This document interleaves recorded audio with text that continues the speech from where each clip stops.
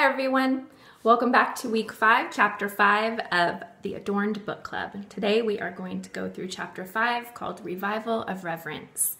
And I'm just going to go ahead and get started. The undertitle is called Living in Sacred Service. And the very first quote in the chapter is this: "This older woman sees life, all of life, from God's viewpoint and understands that even the mundane routines of life are important to God. Watch her walk through her day in order to see what is next to God's heart. Her life revolves around things that matter to Him." Rochelle Fleming.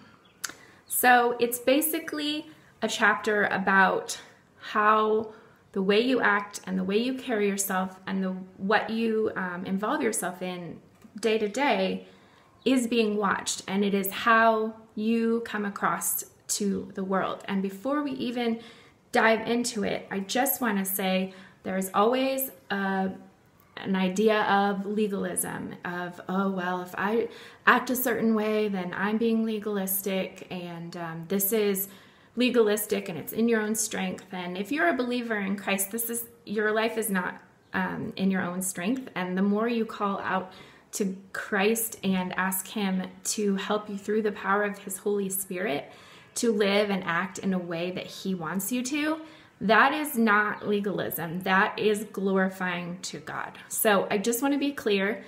This is kind of a to-do chapter, but it isn't legalism. It's all about your heart attitude and like the goal that you have with your life in Christ. I think if you are a Christian, I know if you're a Christian, like the end goal is holiness, right? When we get to heaven, we're holy. And towards that path, the big word is sanctification. We are being sanctified day by day as we grow in Him and as we spend time in His Word and as we pray and we talk to Him and we learn through the experiences that He allows us to go through. This is called sanctification, meaning being perfected until the day of Christ Jesus. Okay, so let's just start with that whole premise of this is a way that God wants us to walk, and are we doing it?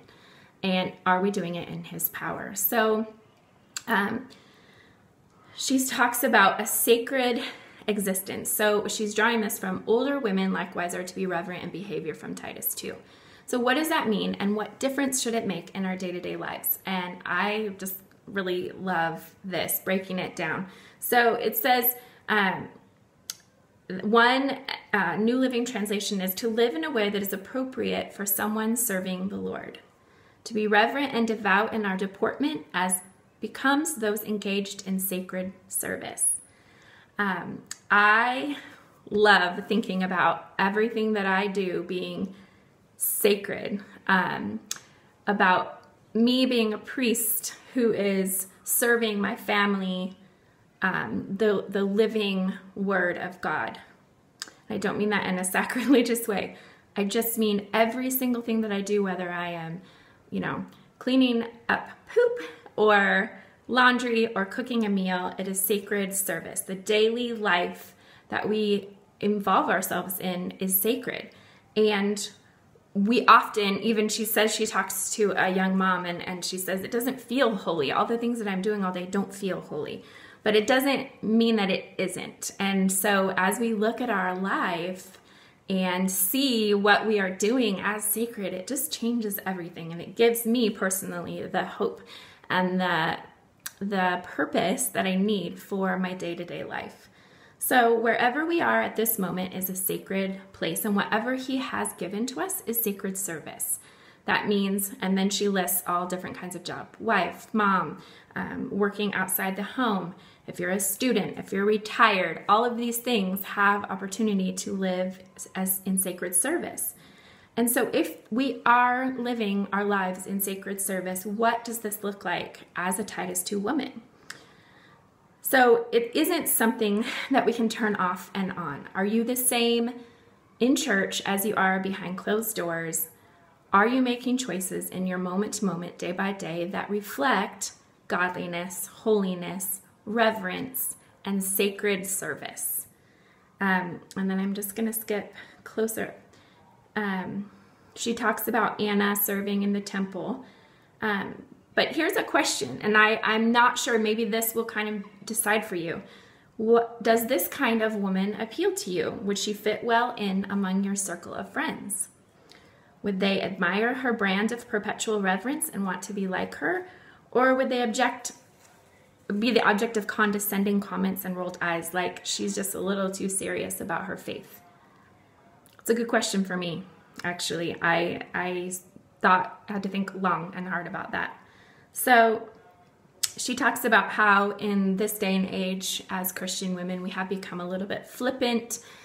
We like to use curse words. We like to, be a little bit gritty and say all is grace, which all is grace. But how can we be acting with reverence and fear of the Lord as women to show the world that we are different? To examine lifestyles and consecrated thinking, to honor God-honoring friendships, to sanctified habits and topics of discussion, to everyday choices that reflect our relationship with this one we revere. That is kind of the how-to. And it doesn't matter what age you are, young, old, this is what we should be striving for, as we talked about for the last couple weeks. We are models, remember, for our daughters, our granddaughters, and other young women we influence. And they desperately need models of reverent living. What they don't see enough of, what they are suffering from lack of, are mature women who have been with Jesus, what one Bible commentator has described as life in the presence of the holy. So it says young women might laugh out loud and be irreverent, they may be enamored of popular trends, but deep down, they desire to be rescued from the trivial identities that are experiencing as a result. So it talks then about everyday reverence. What does that look like? What does that feel like in our day-to-day, moment-by-moment days, our everyday actions?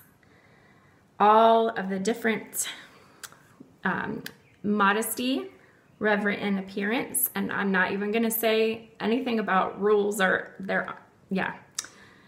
but what I did like is this: a woman's physical appearance is only part of who she is and not the primary part. So she doesn't need to put excessive energy into adorning her external self. She has more important forms of adornment to focus on. So let's at least say that godly reverence should inspire each of us to personal standards of respect and reserve and respectability. And then this is the big question. And I want us all to think about this, me included. Does our appearance draw to ourselves? Does it distract others from being drawn to Christ? Or does it cause them to be attracted to Him? Again, this is not a legalism thing. This is not a, rules, and this is not that modesty talk that happened in the 1990s and early 2000s that, happened at church. This is not that. This is saying, when you're putting yourself together, are you thinking, man, I am going to look good for my own benefit, or am I going to look lovely, and what's really going to shine through is my countenance to point others to the Lord? Because there's nothing wrong with doing your hair. There's nothing wrong with makeup. There's nothing wrong with nice clothes. There's nothing wrong with any of these things, but what are we pointing to? Are we obsessing with how this looks on the outside? Are we obsessing with what's in here and what comes out of our eyes and our mouth? So in our lifestyle as well. So where reverence begins is in the quiet moments. It begins in the mornings when we get up and spend quiet time with the Lord and pray throughout the day and listen to worship music and constantly meditate on His words. And we think before we speak. I posted on Instagram earlier this week that, we had company coming and I lost my temper at my kids and I had to go back and ask for forgiveness. And I'm just so thankful for grace. This isn't a lifestyle of perfection. This is a lifestyle of always we begin again. Always we have this idea in our mind that God is continually sanctifying us and we are not going to be done until we get to heaven, but that doesn't mean we just give up. So this is what Paul calls us to be in Titus 2, reverent in behavior, reverent in worship, reverent in lifestyle, reverent in what we read and listen to and how we entertain ourselves, reverent in where we go, what we do, and who we admire, reverent in what we wear and what we love, what we say and what we don't say, reverent in a way that adorns our lives and the doctrine of Christ. Reverent all the time, not just because God's cameras are rolling, but because he is worthy of our wholehearted devotion and obedience, because he has made pleasing him the most pleasurable life on earth. And so today I'm not going to read the questions in the back because I feel like I have enough of my own.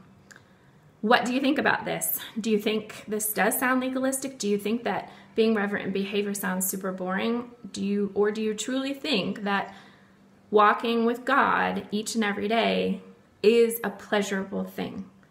And are you choosing to be reverent in your behavior, in your dress, in your actions, in your words, in who you spend time with, in what you watch and what you listen to? I need to think a lot about these things. So I don't have it all figured out, but that is what this study is for, to press further up, higher up and further in. So I'm praying for you this week. Sorry to leave you with kind of a, well, there you go, because I don't have it all figured out, but I do really want to be that person who is reverent in behavior. And when you meet me, I want you to know that I am Christ, not in a judgy way, but in a, God loves me so much and he is flowing out of me onto you. That is my goal for every person who meets me. And not that it would be manufactured, but that it would truly be his love and I would just be the conduit. And how we portray him to the world is by being reverent. And it feels slightly old-fashioned in our current Christian women culture. So I'd love to hear from you and hear what you think. And I will see you next time. Have a great day and God bless you. Bye.